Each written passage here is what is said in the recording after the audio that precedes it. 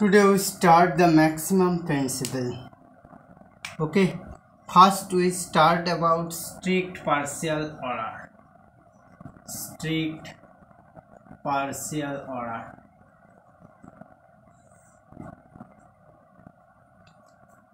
Strict partial order. Given a set A,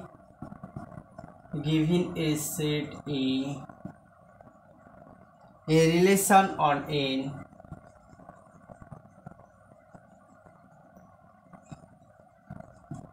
a relation on A is called a strict partial, is called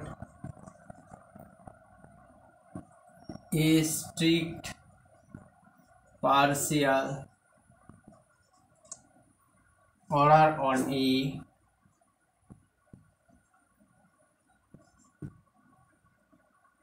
if it has the following two properties.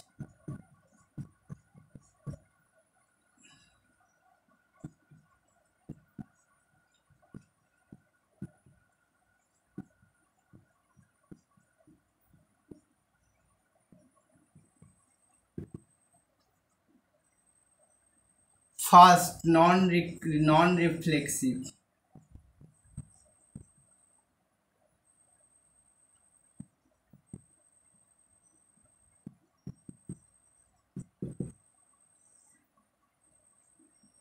The relation A never holds.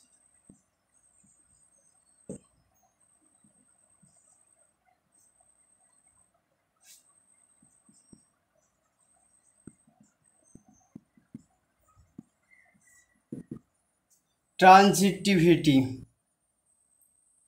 If A, B and B, C hold, B related to C, then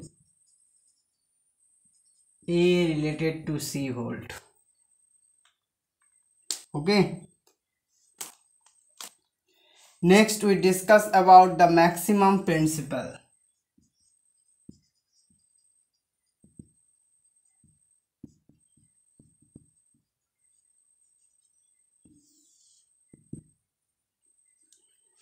Let A be a set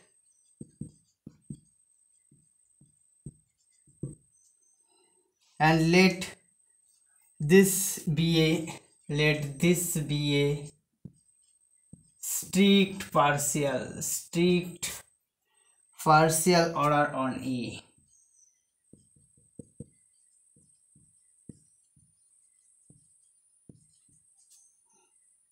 Then there exists a maximum simply ordered subset B of A.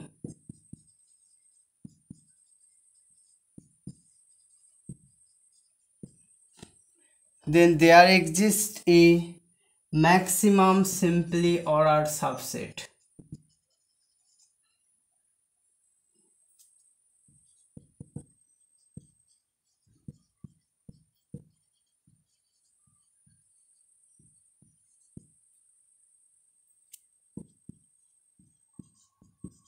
B of A. Okay. Now we give a example 1. Okay. A be any collection of sets and is a proper subset of is a strict partial order on A. A is any collection of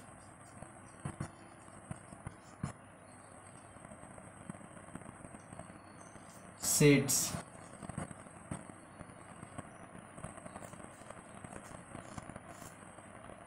and the relation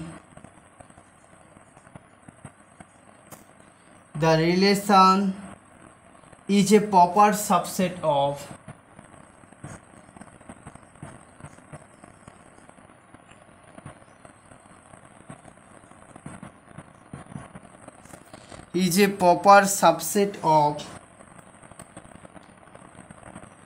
is a strict partial order on A.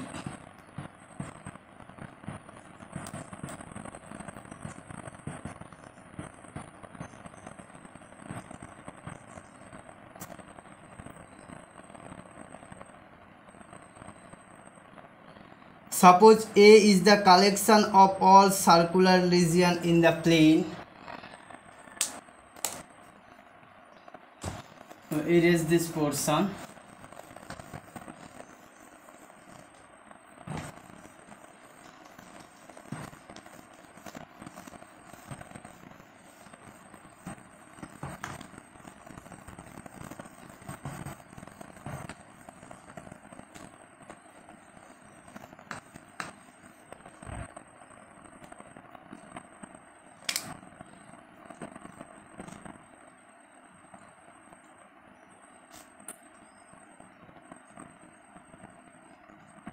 Suppose A is the collection of all circular region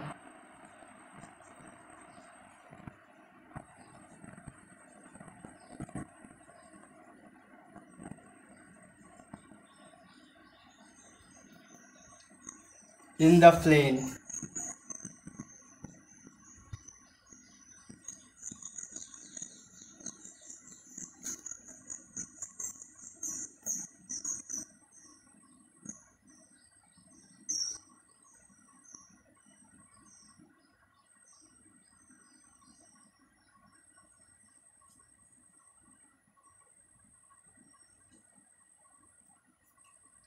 So, one maximum simply ordered subcollection of A consists of all circular region with center at origin. Okay. Then one maximum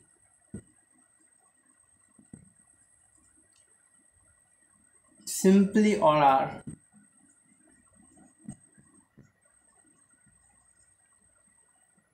subcollection of A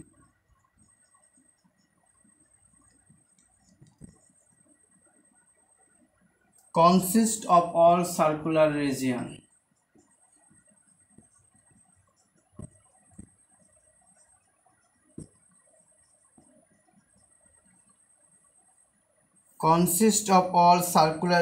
with center at the origin.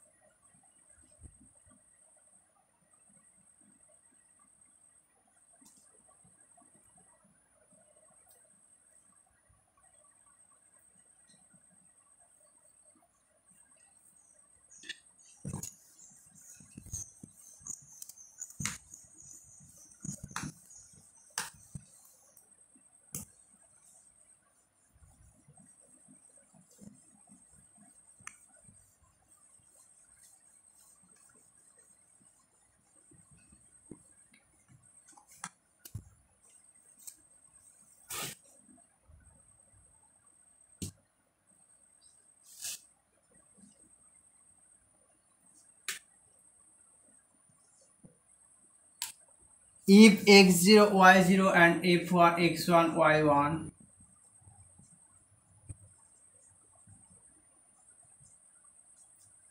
are 2 points of the plane R square,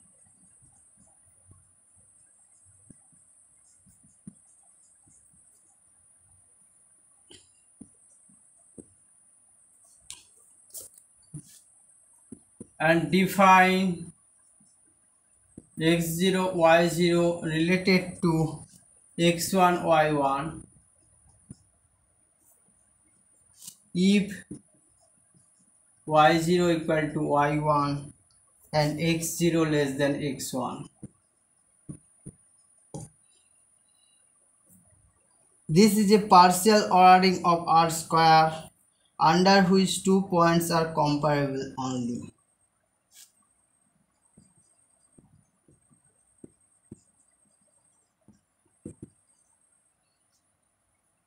This is a partial ordering of R square under which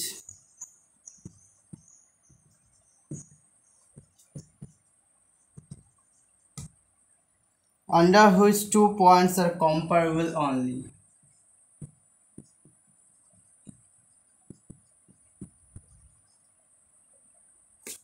if they lie on the same horizontal line.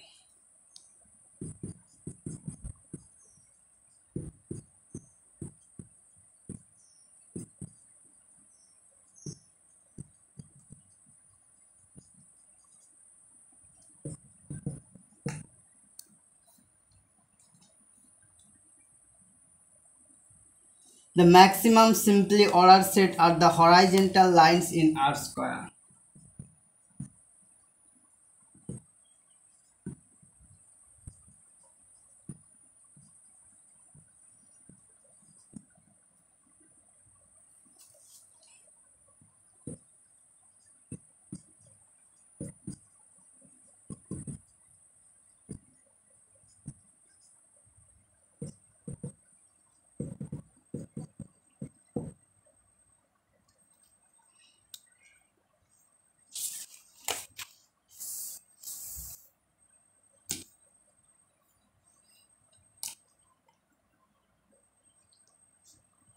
Now we start with some definitions. Let A be a set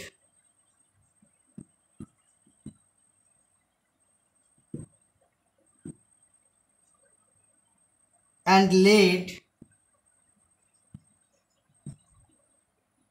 be a strict partial order on A.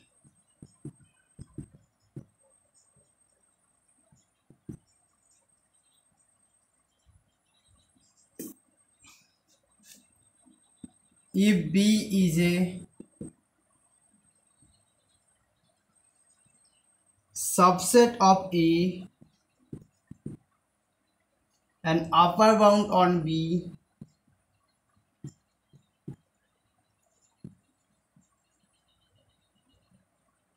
is an element C of A.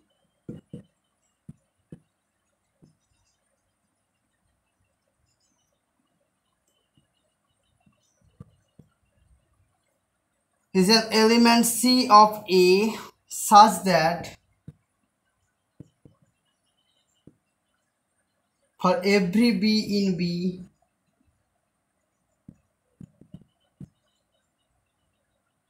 either B equal to C or B related to C. A maximum element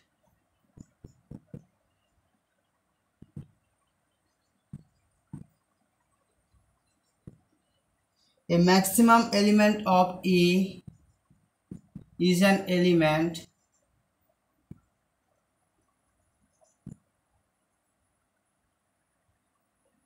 M of A such that for no element A of A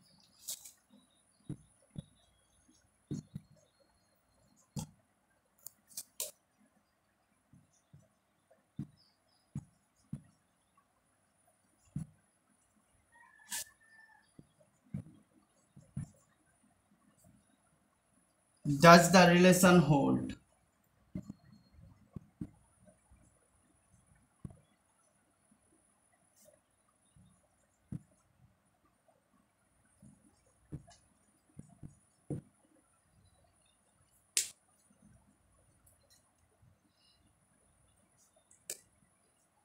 Now we're going to this lemma, Zorn lemma. We write the statement of Zorn lemma.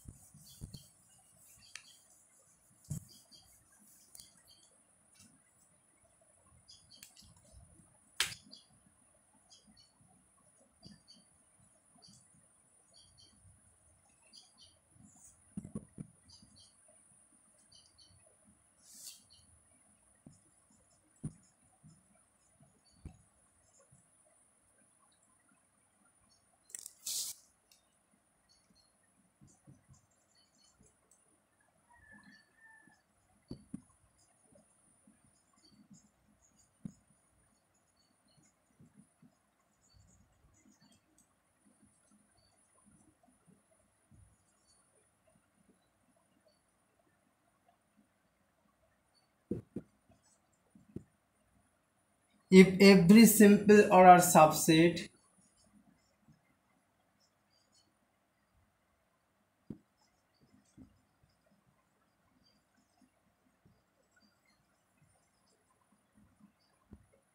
of A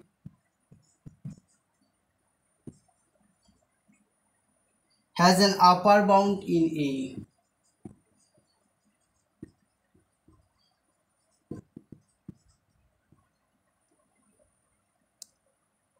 then A has a maximum element.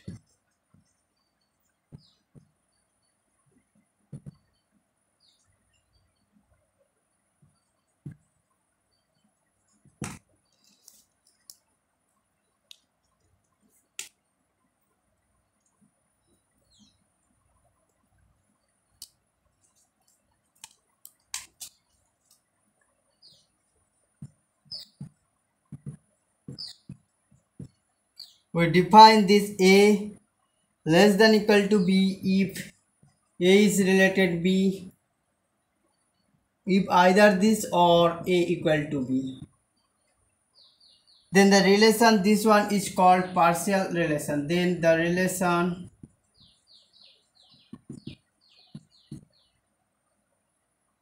is called a partial order on A.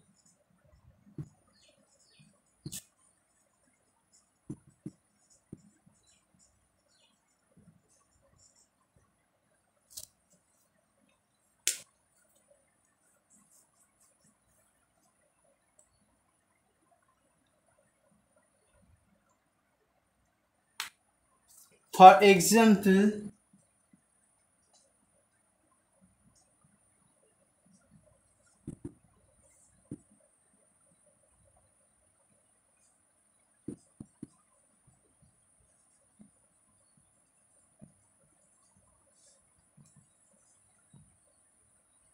the inclusion relation is on a collection of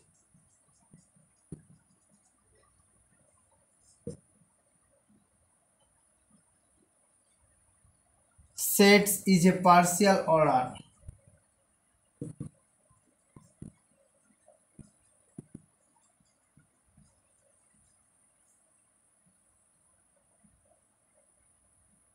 Whereas proper inclusion is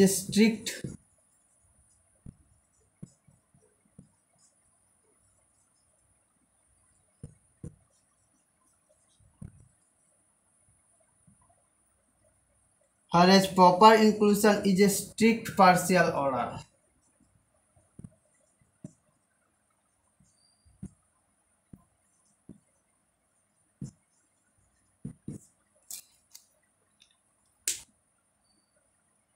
Okay. Now we also know about that if partial order, we erase this portion.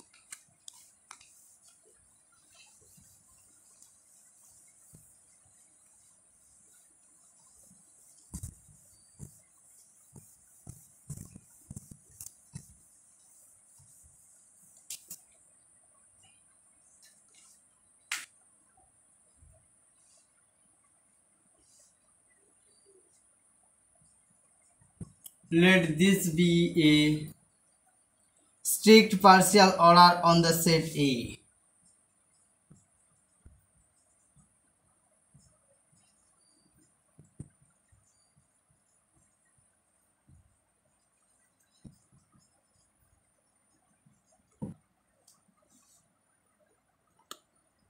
Define a relation on A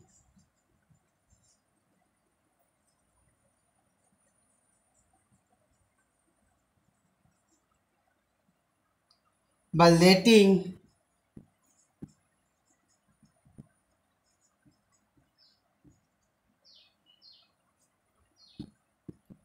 if either or A equal to B.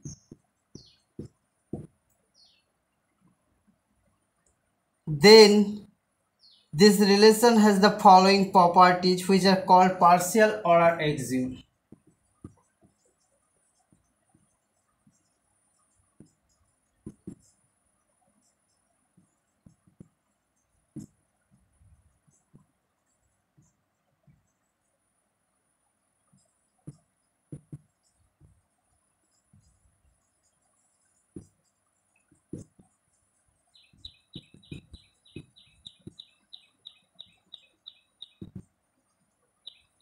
which are called the partial order axioms. First, A related to A. For all A belongs to A. 2. A related to B and B related to A. This implies that A equal to B. Number 3. A related to B and B related to C implies A related to C.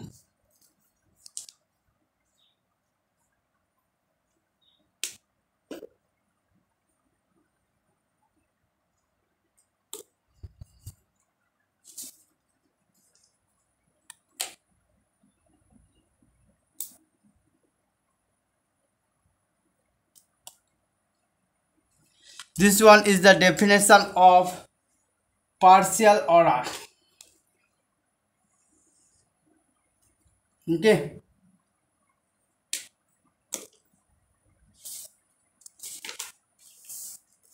Now we also discuss about one lemma, Kuratowski Lemma. Zorn's lemma implies the following lemma. We just write this statement.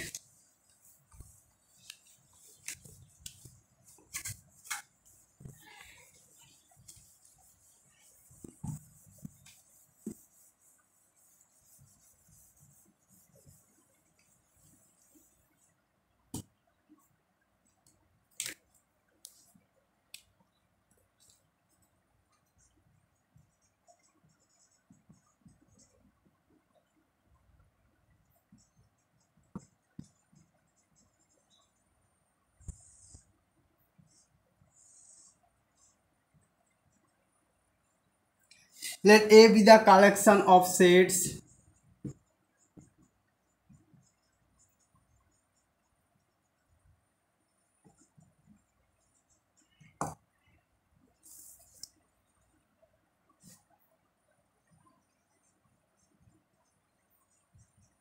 suppose that for every subcollection B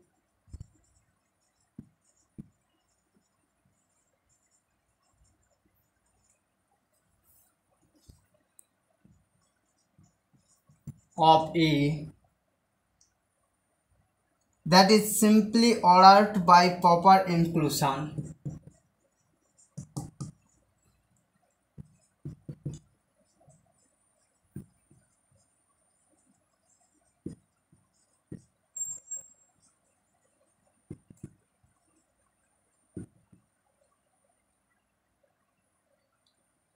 the union of the elements of B belongs to A.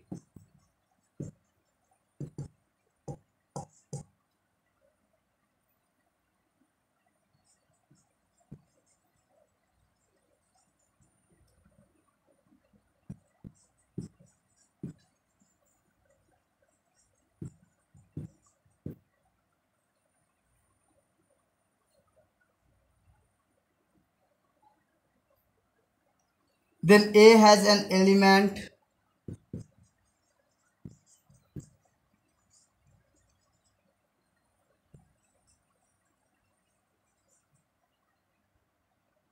that is properly contained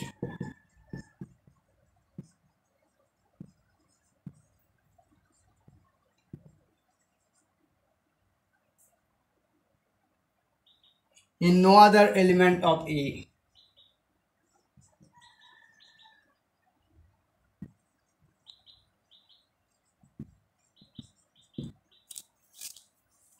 A has an element that is properly contained no other element of A. Okay, let A be a collection of sets. Suppose that for every subcollection B of A that is simply ordered by proper inclusion, the union of elements of B belongs to A, then A has an element that is properly contained in no other element of A. Okay.